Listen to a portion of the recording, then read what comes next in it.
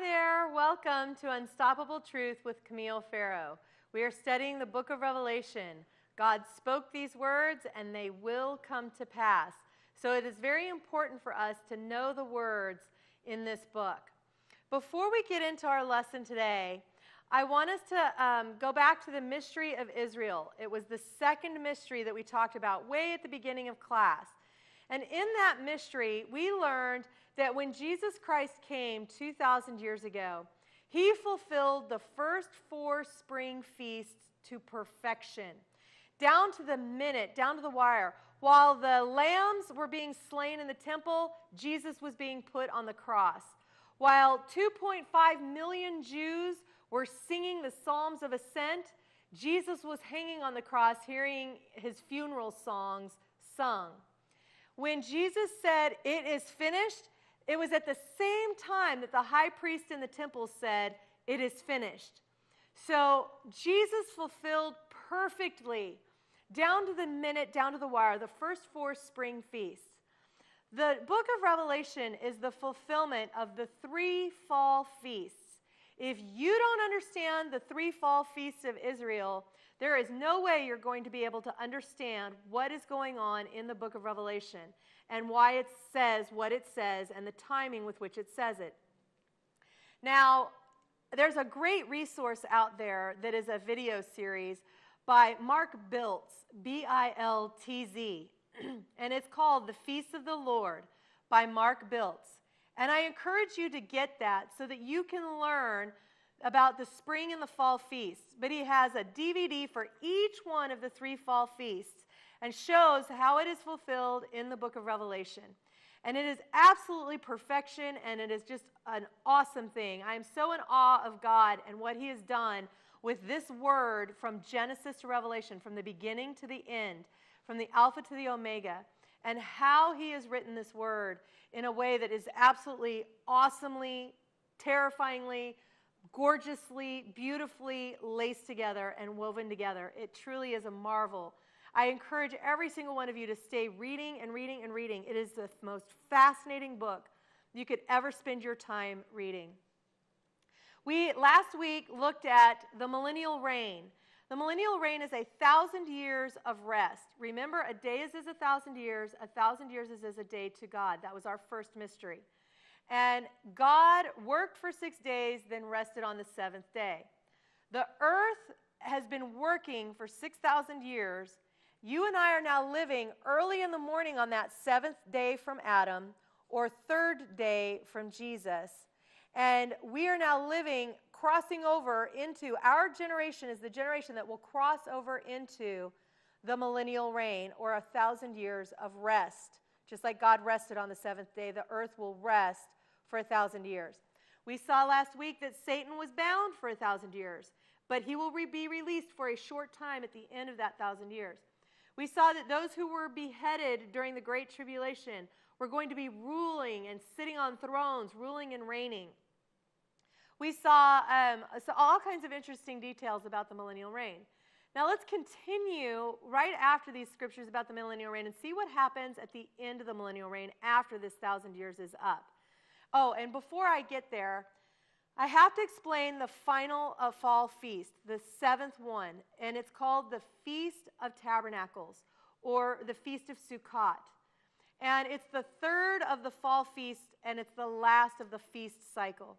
It is a week-long party outside, basically. The Jewish people are ordered to go and live in a sukkah, or a sukkot, a temporary dwelling place that they build, like a tent, outside, underneath the stars. And while they're living and eating their meals outside, they are calling on God to come and dwell with them. They are pulling on him, they are calling on him, but that is what the Feast of Tabernacles is all about, is about God coming down and tabernacling with man. An interesting aside here is that when Jesus was born in Bethlehem, he was born in what they would call a stable. Truth be told, it was a sukkot. It was a temporary dwelling that they used for the Feast of Sukkot. And once they were done with their temporary dwelling places, they would give them over to the animals. And that's the way the stables were. They were these temporary sukkots. He literally was born during the Feast of Sukkot. And he was God coming down and dwelling with man. So it is truly a marvel at how God has fulfilled these feasts. Now, this 7-day celebration outside, the last day of this celebration is called Hoshana Rabbah, and it is the final day. In the Midrash of the Jews, they say that if you don't receive your atonement on Rosh Hashanah, the rapture or resurrection from the dead, then you will receive your atonement for sin at Yom Kippur. That would be the Bulls of Wrath. If you don't receive your atonement at the Bulls of Wrath, you will receive it on Hoshana Rabbah, the very last day of the Feast of Tabernacles is when you will get your judgment. So there's 3 judgments. There is the first judgment, which is the first resurrection. The second judgment, which is the Bulls of Wrath of the alive sinners on the earth. And the final judgment, which would be on Hoshana Rabbah. We're going to see now that these are the dead sinners that have been in their graves for 1,000 years. They are going to resurrect from the dead and now get judged. So let's take a look at that. Revelation 20, verses 7 through 9. And when the 1,000 years are completed, Satan will be released from his place of confinement, and he will go forth to deceive and seduce and lead astray the nations, which are in the 4 corners of the earth, Gog and Magog, to muster them for war. Their number is like the sand of the sea. And they swarmed up over the broad plain of the earth and encircled the fortress or camp of God's people, the saints, and the beloved city, Jerusalem. But fire descended from heaven and consumed them. So Satan is released. He has to go around and he's going to deceive the earth. Now, we've just been in a 1,000-year millennial reign. Nobody's been tempted. There's no demons, no war, no spiritual war of any kind. The lion and the lamb are living together at peace. Everybody has been at rest. Let me tell you something. Adam and Eve were in the Garden of Eden, and they were at complete rest. They were at rest with the animals. They were at rest in the garden. They were at rest with God. And during the millennial reign, there will be people who will live underneath this millennial reign. And just like Adam and Eve had fallen in the Garden of Eden, the perfection of God and the rest of God, and they fell to temptation and they fell to sin, so it will be at the end of the millennial reign. A group of people and nations as vast as the sand of the sea, that is millions, are going to be seduced and deceived and tempted again in the Gog and Magog war, the final battle. Why does this battle have to take place? Because God the Father's throne is not on the earth yet, and God cannot dwell with any human being that can fall into temptation and sin. He will only dwell with people who will serve and love and obey his commands and his truth in his word. He will not allow those who are weak and those who will fall into sin and into temptation to go into eternity with him at the end of the millennial reign. I call this the final circumcision of the earth. It's just like Hanukkah, and it's like the 8th day. They circumcised the babies in Israel on the 8th day. And I believe that this is the final circumcision of the earth. It's at the end of the millennial reign, at the 7th day of rest, and we're about to cross over into the 8th day, and the earth has to be circumcised one last time. He has to cut away the flesh. He has to cut away those who will sin. He has to cut away those who will be tempted. And he has to remove them. Remember, judgment is about removing everything that will hinder love. God wants to love us. He wants to love us for all of eternity. And he has to remove anyone who will hinder that love. Something that I pray is in the 10 Commandments, it says that those who are cursed are cursed to the 3rd and 4th generation, but those who are blessed will be blessed to the 1,000th generation. And I pray that way. I pray, God, I pray that you will bless my generations to the 1,000th generation. And I think that gets me well across the millennial reign finish line of all of my descendants, all of my people in my life. Whether they're living here and now or if they're living during the millennial reign, I need all of my family members, and I pray for all of them, that they will not fall at this final war and temptation of Satan, this final Gog and Magog war, that they will not be smited with a fire and consume them. God the Father's fire will descend from heaven one last time in verse 9 there, and it says, but fire will descend from heaven and will consume them. Isaiah, both in Isaiah chapter 11 and in Isaiah chapter 65, he is talking about the millennial reign, and I'll just leave you at that. You can research those verses out for yourselves. They're very interesting. Verse 10, Revelation 20, verse 10 says, then the devil who had led them astray, deceiving and seducing them, was hurled into the lake of fire. Finally, he's hurled into the lake of fire, burning with brimstone, where the beast and false prophet were, and they will be tormented day and night forever and ever throughout the ages of ages. So finally, Satan has joined the Antichrist and the false prophet. Now remember, this is going to happen on Hoshana Rabbah, the last day of the Feast of Tabernacles. And we see that this is the last day of the millennial reign. Verse 11, then I saw a great white throne, and the one who was seated upon it, from whose presence and from the sight of those who's on the face of the earth, the sky and earth fled away, and no place was found for them. I also saw the dead, great and small, and they stood before this white throne, and books were opened. Then another book was opened, which is the book of life. And the dead sinners in the ground, were judged. They were sentenced by what they had done. And this is how they were sentenced by what they had done: by their whole way of feeling about things, by their thoughts and intents of their heart, their aims, their endeavors, in accordance with what was recorded in the books.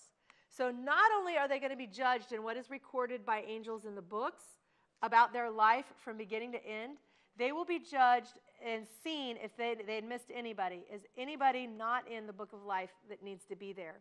So they're making sure that the dead sinners that are in the ground now are resurrected at this white throne judgment, and they are judged for the thoughts and intents of their heart. Not just their bad deeds or their sins or their accursed things that they did, but for the intents of their heart. God knows it all. He knows what we think. You know, the Bible says in Psalms that as you think, so you are. You will become as you think. If you think you're a loser, if you think you're not a winner, you're going to become a loser. If you think that you are victorious, that you're the head and not the tail, that you are God's chosen child, that you are adopted by Him into the family of love, if you believe those things, guess what? You'll become those things. As you think, so you are.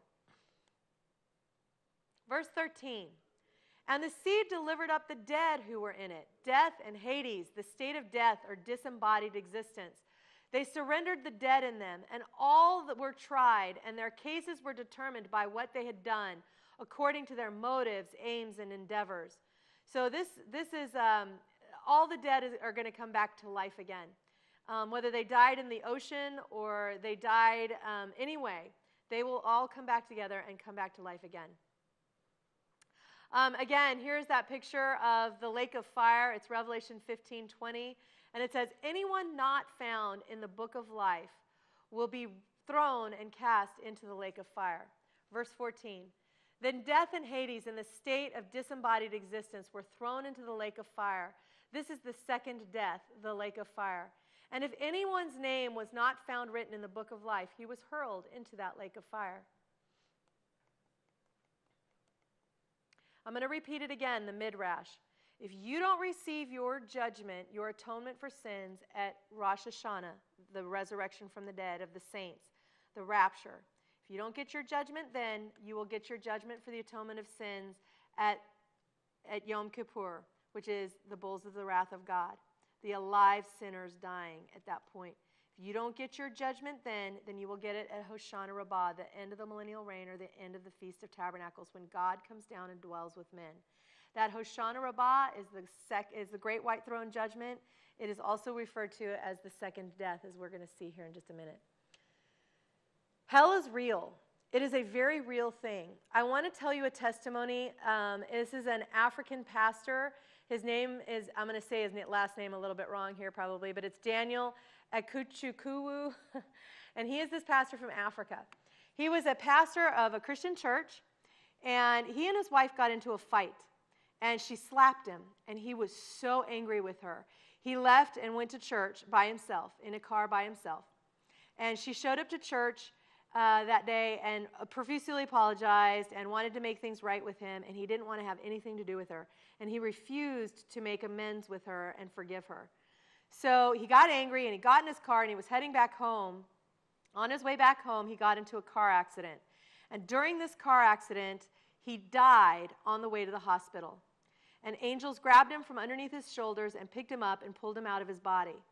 And he went to heaven first, and it was beautiful. It was magnificent. It was the most fabulous place he'd ever seen. He was so thrilled to be there. Then an angel took him to hell. And when he was in hell, he could see that there were people from his church in hell. And he said, "Those are people in my church. Why are they in hell?" And the angel responded and said, "They're in hell because they didn't forgive somebody. They didn't forgive somebody in their lifetime. And the Bible tells us that if you don't forgive another, God the Father will not forgive you. That means you're not going to be forgiven. And if you're not forgiven, you can't go to heaven." So the angel turned and looked at him and said, "This is where you would have ended up if this death were eternal right now." And the pastor looked at him and said, "What do you mean? I'm a pastor. I've led people to the Lord. I work for his kingdom. And I won't land there." And he goes, "You didn't repent. You didn't forgive your wife when she tried to make amends with you. You were still angry with her and unforgiven with her. And because of that, you would have landed in hell for all of eternity.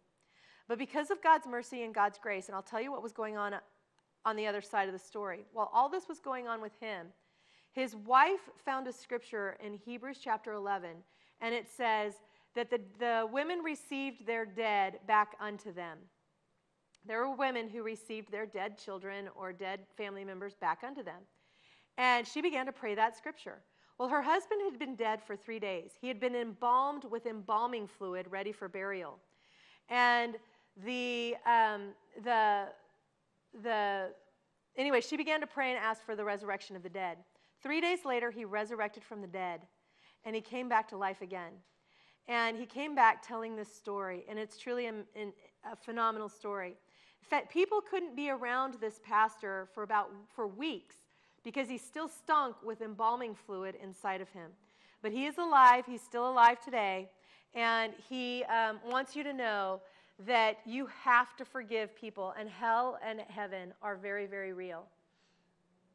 I think I have a picture of what heaven looks like and what he had seen, and there are just mansions built out of gold, and they're just phenomenal. There's another man named Bill Weiss, who is a godly Christian man and has spent 23 minutes in hell. And he does about an hour-long sermon on YouTube. You can find him there. And he will quote about 50 scriptures about hell. So if you don't believe there's really a hell, listen to him, because he'll quote you scripture from all over the Bible that talks about hell. In fact, there's more references to hell than there are heaven in the Bible. So we are at the end of the Feast of Tabernacles, and God the Father is now descending, and he is going to live with men for all of eternity. Let's take a look at what that is. That's Revelation chapter 21, verses 1 and 2. "Then I saw a new sky and heaven and a new earth. For the former sky and the former earth have passed away and vanished, and there no longer exists any sea." Remember the bowl of wrath, and the seas are gone. He pours the bowl into the bowl of wrath because of the Fukushima and because of all the radiation and all the animals have to get destroyed. Did you see that? And did you notice that at the end of verse 1? It says, "There will no longer be the same heaven, the same earth, and there will no longer be any seas. And I saw the holy city, the new Jerusalem, descending out of heaven from God, all arrayed like a bride, beautified and adorned for her husband. Then I heard a mighty voice from the throne, and I perceived its distinct words saying, 'See, the abode of God is with men, and he will live and encamp among them, and they shall be his people, and God shall be personally with them and be their God.'" If you don't mind showing that slide of a great pictorial image of what God's throne looks like as it descends upon heaven. Throw that up, Adam, for me. That first picture. Thank you. Earlier in the book of Revelation, chapter 4, we saw that God's throne is surrounded by an emerald rainbow. We also see that there's 24 elders around this throne of God, and he emanates his glory and his light. His light is going to fill the earth so full that every man is going to see on the earth just because of the light of God's glory. He says that God is going to wipe away every tear when his throne descends and hits this earth. And death shall be no more, neither shall there be anguish, nor grief, nor pain anymore, for the old condition and the former order of things have passed away.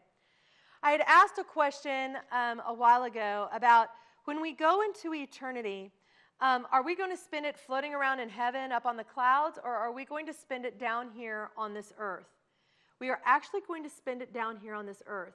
For all of eternity, Jesus' throne came down at the beginning of the millennial reign. God the Father's throne comes down at the end of the millennial reign. We just read that, verse 3 and 4. And we now have them living on this earth. It's going to look very different. There's going to be no seas. There's not going to be any sky the way the sky is.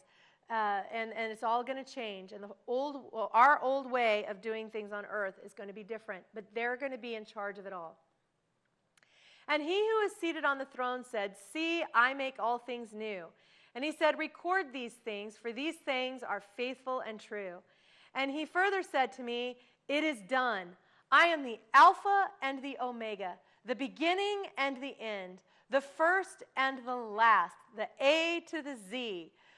And I will give water without price from the fountain of the water of life. He who is victorious shall inherit all these things, and I will be his God, and he shall be my son and or daughter." And so we will be victorious, and we will inherit all these things if we stay true to Christ to the very, very end.